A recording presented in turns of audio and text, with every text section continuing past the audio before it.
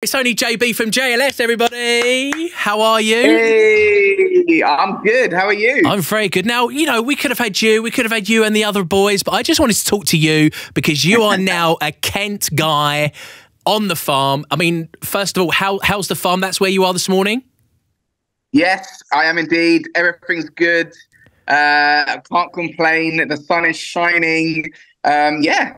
We're in good shape, and I'm looking forward to speaking to you guys because I was actually in Margate the other day, not too long ago, a couple of weeks ago, doing some filming, and it was nice to be back because the last time I was there before that, I was filming for a different show, a travel show, talking about seaside towns and stuff like that. So, yeah, I do try and get down privately to Margate and that part of Kent with the family. So yeah, obviously looking forward to speaking to you guys about our tour. And then come July 6th, you'll be back there again. Can I ask as well, I don't know if you'll have to tell me if this is incorrect information.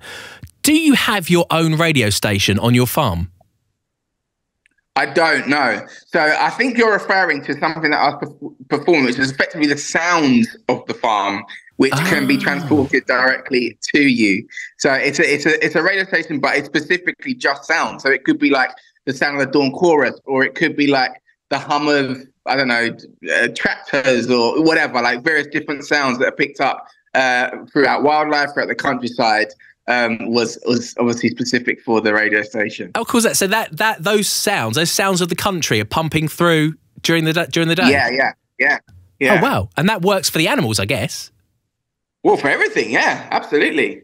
I was going to say, for a second, I thought, I heard that JB's launched this radio station on his farm. Is he competition for KMFM? I'm going to have to bring it up. No, not quite. Although, yeah, you never say never. Oh, fighting talk. No, I was going to say, but you guys do a great job. So I definitely wouldn't want to tread on any toes. It's always a good time when we link up. Hey, thank you. Hey, look, this summer you are, as we've mentioned, you're heading to Dreamland as part of your summer tour, July 6th. We have tickets to win this weekend on KMFM. What can you tell us about the tour so far? Listen, if anybody has ever been to one of the JLS shows, this is a summer hits tour. So you can expect summer, hopefully some good weather, but I can't guarantee that. But you can definitely expect hits. You know, you're going to get all the songs. If any of you have been to any of the shows, any of the arena shows in London, perhaps Bournemouth, Brighton even, then you'll definitely be aware of, you know, kind of what our shows entail. High energy, lots of dancing, singing, hand waving, and it's a multicultural affair, a multi-generational affair. But yeah, it's going to be lots of fun. We performed at Dreamland before, so it's going to be good to be back there. And of course, as I say, like Margate holds a very special place in my heart. But also, you know, the boys and I, as I say, love coming down there, and we'll definitely be bringing the whole family, or certainly I will, because it's going to be one of my local gigs on the summer tour. So looking forward to all of that. It is fair to say for 90 minutes, you will not be sitting down, not for a second, not when you're on stage. Exactly. Even if it does rain as well, even if it does rain, you can guarantee that it's going to still be pretty special. I mean, it's been a while since we did an outdoor show, but you know, we've done outdoor shows literally in the pouring rain, and it's one of those things that it's just such a unique experience because you don't have any idea what the weather's going to bring. But as wet as you get, we'll get even wetter, and we'll just be in the moment together. That's what it's all about. Have you got a favourite song that you perform on the tour, or does it change?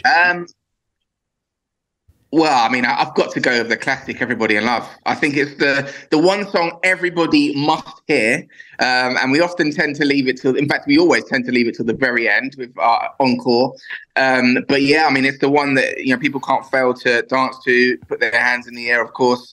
And yeah, it always goes down well, and it's very colourful as well. And I think that's a you know, kind of an incredible thing, an incredible note for us to leave any audience that we perform in front of with. Because those hands are straight up, like 2 seconds. As soon as that beat drops, everybody's like that, aren't they, straight away? Exactly. So what's on the tour rider? Because everyone's always obsessed with performers and their riders. If you've got nothing in particular that you kind of feel stands out, what about the boys? Have they got anything unusual that they request? We all do definitely have stuff on the rider. I think it's changed over the years. So back in the day, it used to be like a bottle of brandy was kind of like the go-to after the show. But now, I mean, everyone's kind of got their own eclectic taste. So like Marv likes a bit of rosé wine. Oh. Aston is into his tequila, as I'm sure you guys will know. So, yeah, he's always got some tequila on the rider.